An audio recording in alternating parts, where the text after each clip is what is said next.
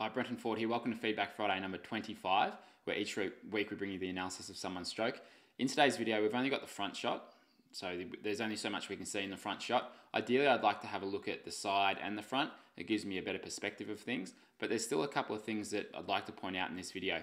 The first one you'll notice is that the swimmer here is pulling through quite straight with his arms. So he's not getting much bend in the elbows. The high elbow position isn't quite there. The other thing you'll notice as well is the timing or the acceleration of the pull through.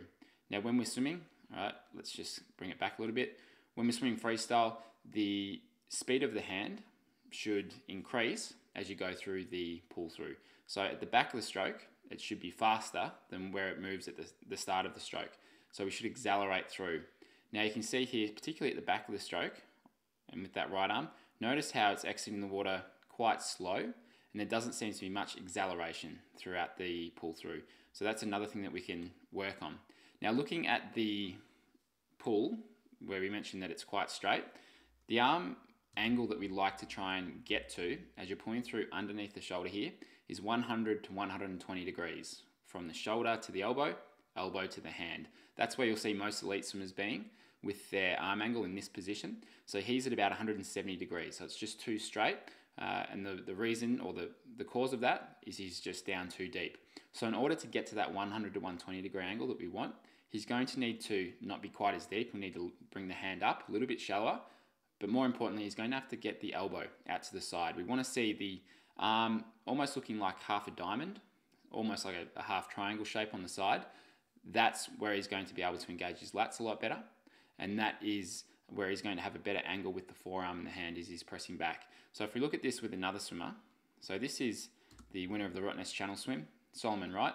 He doesn't have a classic high elbow that you'll see with a lot of other swimmers, but he's a very quick swimmer, but he still has a very good pull through, even though it's not a classic high elbow position.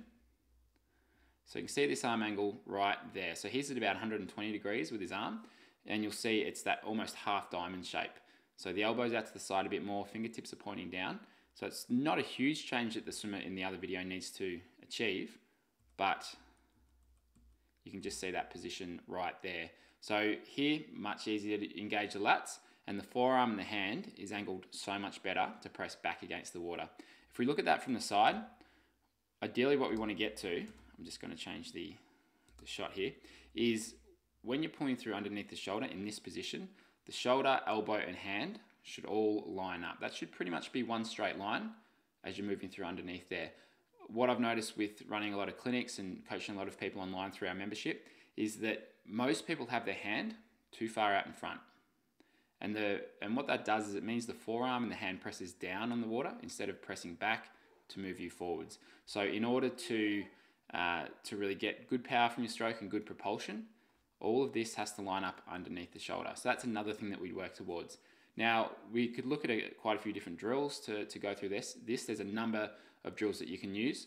If you saw one of our most recent videos, which is called This Is Why It's So Hard to Get a High Elbow Catch, that's got two drills in it. It's got catch kick and it's got catch pull drill in there that we really like to use in clinics and with our online coaching that we've had a lot of success with a lot of triathletes and open water swimmers and pool swimmers as well. So there's a wide range of drills that you can use, and it doesn't matter too much what drills you use, but it's more that you do the drills right. So you could have, you could do the best drill in the world, but if you don't do it right, it doesn't really make a difference to your stroke. So it's about making sure you've got those key elements of the stroke of that drill right, and practicing those. So that's probably what we'd look to work on with that athlete. When it comes to the acceleration of the pull through, if we bring this back again, so you can see here with Solomon, notice how, right out the front in that reach phase, it's not as fast as it is through the back of the stroke. So it sort of slows down a little bit as he enters and extends, then he increases the speed, particularly out the back of the stroke. It doesn't mean he needs to pull through really hard at the back, it just means that he accelerates through the stroke there. So there are two things that we could work on with that swimmer in the other video. Now, in the last Feedback Friday, we ran a competition giving away an ENI pool buoy. I asked you to comment, what are you working on in your stroke? So thank you for adding that. Let's have a look at it. So Penoir said, I'm working on my catch, relaxing when breathing and trying to increase my swimming fitness lung capacity. I started swimming again March 12 this year after a 46-year absence. I was determined to overcome my fear of breathing in the freestyle stroke, and it's now day 42, and I'm over the moon that I can conquer this fear, and I'm now swimming 1 kilometre 4 times a week. So that's excellent. That's what a lot of swimmers are working on, their catch, relaxing, really just getting to become more efficient in swimming, and that's what it's all about.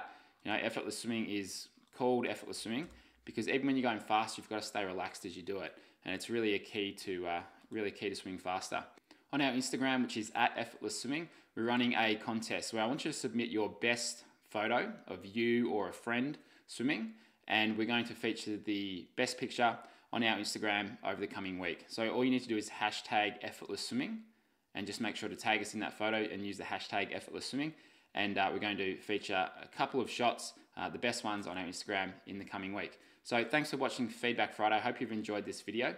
We'll be back next week with another Feedback Friday video. And if you'd like to submit your video, the one that we could choose to feature on Feedback Friday, then you can send it to us at our website. Go to effortlessswimming.com/contact, and that's where you can send your videos, or just comment below, put a link to your own video, and we will pick one video every week to choose and analyze your stroke. So thanks for watching. We'll see you next week on Feedback Friday.